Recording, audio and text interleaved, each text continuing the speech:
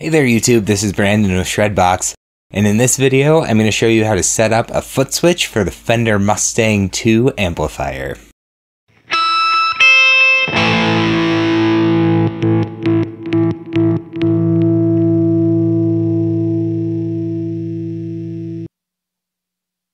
Let's start off with why you might even want a foot switch. Well, what it's doing is letting you swap between presets, so you can have, in my case, I like to have a clean sound and then a dirty sound. They're completely different amps, settings, everything, but it doesn't have to be that drastic. You could have the exact same preset, but one has a chorus pedal and the other doesn't.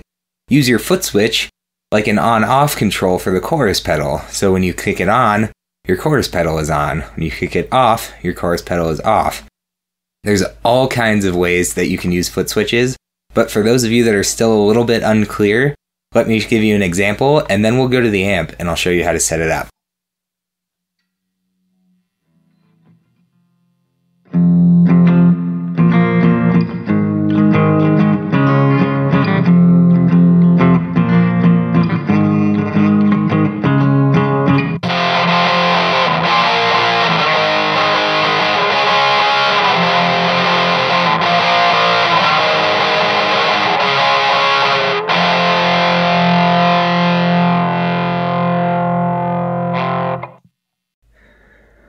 I've got the amplifier set up so it's a little bit easier to see what's going on.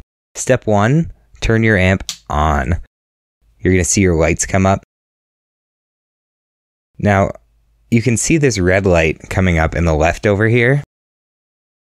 That's because I've got that set as a preset to the foot switch. So if I change it, it goes away, right? Let's say I want this one to be my red foot switch. First, make sure you've got your foot switch plugged in. And then you're going to hit save and hold it for a second. It'll start blinking.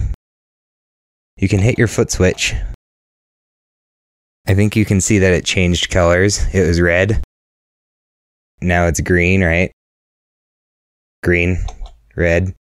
Save it to the one you want, so I want green. And then I'm going to hit save again. That's it. It's done. Now if I hit red, I'm going to change it. If I hit green, I go back to the one I just saved. Really simple. Thank you guys for watching. Keep on chasing that tone, and I'll see you next time.